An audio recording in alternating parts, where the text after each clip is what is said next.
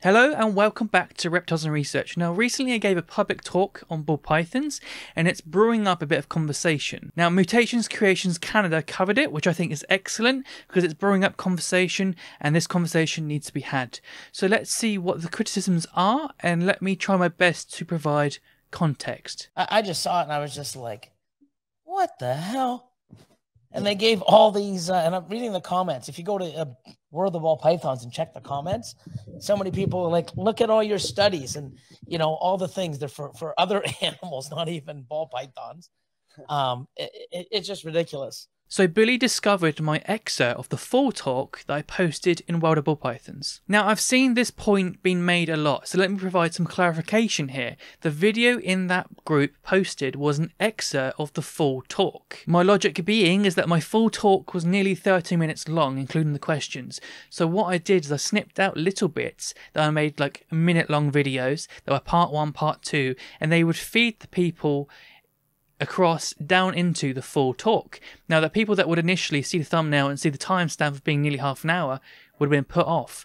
But because I've got them to watch a little 1-minute video and they've gone, oh, that was really interesting, I've hooked them and they would watch the full talk that I wouldn't have watched otherwise. That was my logic in the planning to do that. Now in the full talk, I prefaced before getting to ball pythons that neuroplasticity is how the brain works. So what I did was I started talking about how neuroplasticity has been observed in bees, and then I went into sea slugs, and in fish, and in mammals, and I went to a rattlesnake. What I did was start off at things that are really, really minuscule, like bees and sea slugs, and I worked my way closer to ball pythons. The point I was making is that it's well conserved across species that are vertebrates as well as invertebrates, and Python regius, as in the ball python, is no exception to the rule, and that's why I got like, you wouldn't think it would be in a bee, you wouldn't think it would be in a sea slug, and I got closer and closer to royal pythons, and then we started going into royal python studies. That was what was in the full talk, and that was what had the full context. The ball pythons aren't some magic exception to the rule, that's how the brain works. They aren't a special species that doesn't have neuroplasticity or learning. They're the same as everything else. They're capable of learning. So when you write scientifically, basically you cite after you make a statement with studies showing what you've just said. So when I said it's been observed in mammals, I cited multiple studies about mammals showing that it had occurred in mammals. So when people looked at the reference list without context and they were saying things like, this doesn't prove anything, you're looking at elephant studies and things like that, that's because I said mammals plural and I cited multiple mammal studies showing it in mammals. I cited everything to show that I was proving what I was saying was actually in the scientific literature. Yes, it was in sea slugs, yes, it was in bees, and yes, it was in mammals. And one of those citations for mammals was elephants. I'm not saying the ball python has the brain of an elephant. I'm saying that neuroplasticity is there and present across the board. That's what I'm saying. So when people were making comments like, oh, you can't say this is a study about elephants. Yes, it was quite funny and it was quite humorous. And also quite frustrating because it's a mute point because it comes from a place of a lack of understanding. And maybe that is my fault because I pulled out excerpts which meant it didn't have the full context. But again, I was hoping that they would go through the funnel to the main talk, and clearly they didn't. Clearly they stopped at that one video and then commented. And because we keep them in racks for so many years, when we sell them to people who put them in large glass enclosures with, you know, enrichment things and lights and all the other stuff, because we've deprived them and their brain, when we put them and sell them and people put them in their tanks, they're lost because they don't know, their brain can't realize that there's a light and what the light is because we've never given it a light. You get lights when you open it up. Or there's a branch. It doesn't know to climb because it's never had the opportunity to climb on a branch. So that's the stupidest thing ever. The reason why when we give these animals to people who put them in big enclosures, they don't do well, is because we fuck them up in the racks. Oh my God. Yeah, that's basically what I'm getting from it. I wonder where this guy went to school. That's a failed education system there. Yes, neuroplasticity goes both ways, not only forward. We know that ball pythons work this way because they learn through operant conditioning, just like everything else. So I'll give you a definition of operant conditioning, just so we're all on the same page. So, Through operant conditioning, an association is made between a behaviour and a consequence, whether that is negative or positive for that behaviour. Now, this has been observed by vivarium keepers of royals and rat keepers of royals alike. Hook training is a perfect example of this. When you introduce the touch of the hook, an association is made with that and then a consequence, i.e., oh, I'm not being fed or I'm about to be picked up. That is a perfect example. They've learned an association with that stimulus and then a result, a consequence because of that. That is a perfect example of operant conditioning and neuroplasticity facilitating that operant conditioning.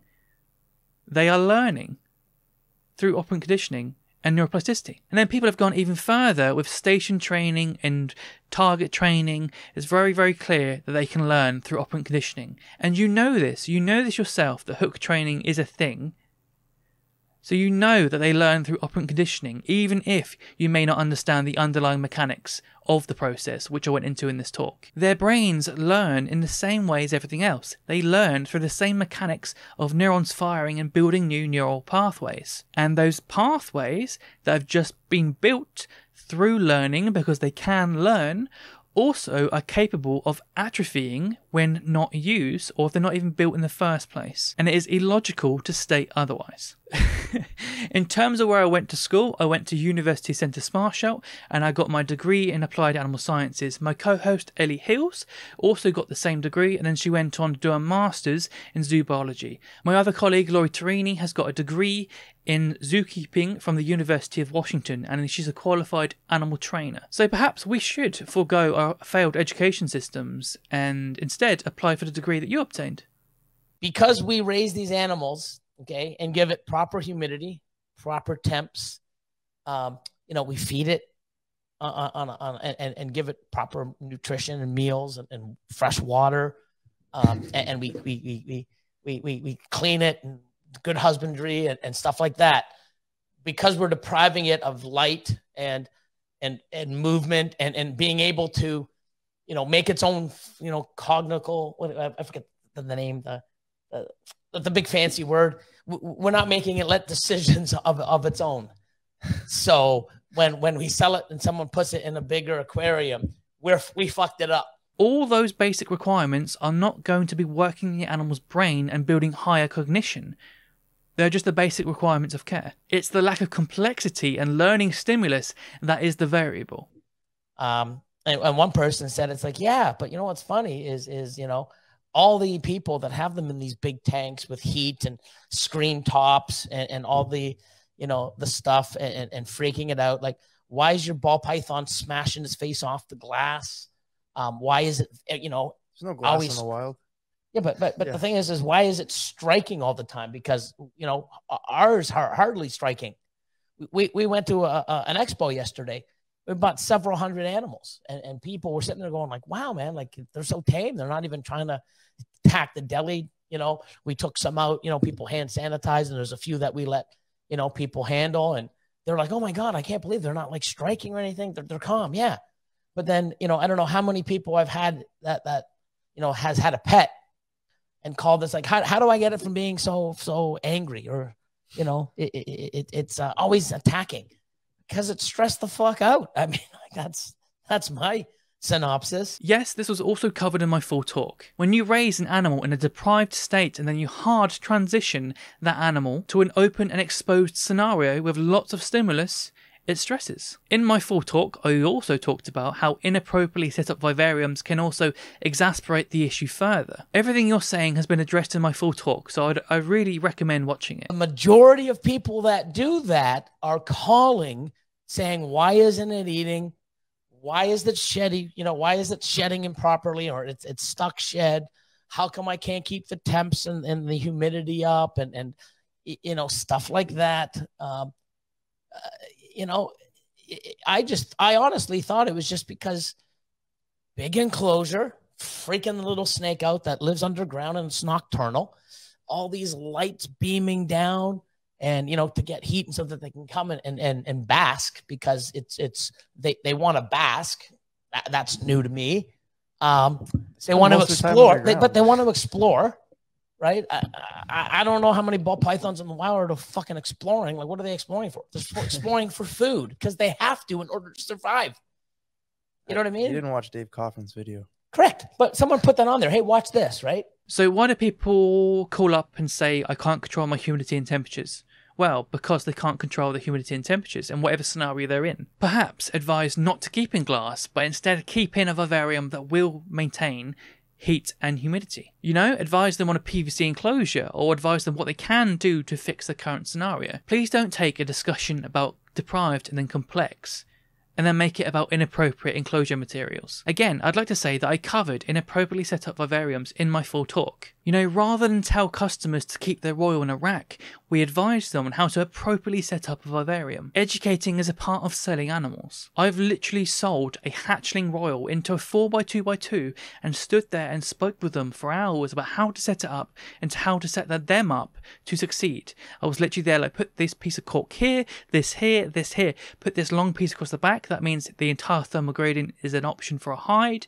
It doesn't need to be exposed to travel between the two, blah, blah, blah, blah, blah. I walked them through how to make it work, and it worked fantastically. They come in every week and buy frozen and tell me how well their animal was doing. Why? Because I gave them the education they needed to set them up for success. I taught them how to manipulate temperatures and humidity in an appropriately set up vivarium. It's not hard. The kids that come in and buy their first raw python do get it right if you set them up for success with the right education. If someone's going to put a raw python in a glass tank with a full screen top and their room isn't already warm enough or isn't sat at 70% humidity, then maybe don't sell them the animal. And then consult them on the right setup and then ask for proof of setup. This is basic pet shop 101. And this is the same reasons why I won't sell a raw python into an Exoterra. You know, that's common sense. They also don't exclusively live underground. Do they spend lots of time inactive and hiding? Yes. Did they also come out and express other behaviours and bask and whatnot? Yes. And if you look at the paper that I covered in my talk that compared raw pythons in vivs and then in racks, they basked for 2.5 hours a day. And also, might I add, significantly less when the UV wasn't present. So they weren't just basking for warmth. The UV was a part of what was making them bask for longer.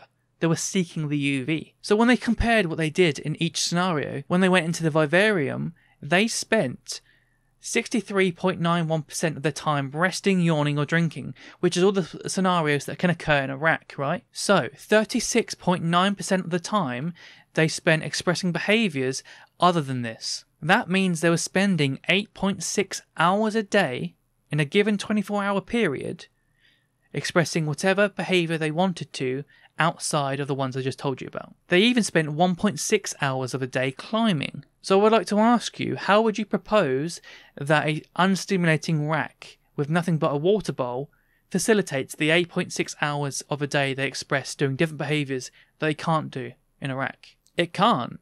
And the study I included in my talk will show you as such. Yes, I did watch the Dave Kaufman video. I even made a video analysing his video. He found 4 snakes in total, 2 of which were outside. One of which was basking and the other was on the move. I'm so glad you found Dave Kaufman's video so credible, because if a sample size of 4 snakes and then opinions given based upon no tangible scientific data is lauded as really credible and held to a really high regard by yourself, then surely a study that had 36 animals, that had filmed them 24/7, had statistical analysis, and then was peer-reviewed before it was published, well, surely that should be the pinnacle, right? If 4 snakes is good enough, surely 35 is good enough, and stat analysis, and filmed 24/7, and then peer-reviewed before it got published. Surely it should be amazing, right? Now I'm going to presume that you wouldn't propose the opposite, because that would be highly illogical, and I think you're both intelligent blokes. Now there are a few more things said in this video that generally kind of repeat the opinions expressed before. It was just kind of like ranting and like getting it off his chest, I feel. But I will link to the full thing in the pinned comment so no one can accuse me of leaving things out, and you can get the full context. I would like to say thank you very much for highlighting my talk. I appreciate that. I think if you go and watch the full talk, it'll give you a lot of context to the things that you're asking. If you still have more to dispute, then I welcome you onto our podcast. I think you seem like a nice bloke and we'd have a really interesting conversation. And you can grill me all you want and I'll provide context to what you're asking, and then we'll get further clarification from that.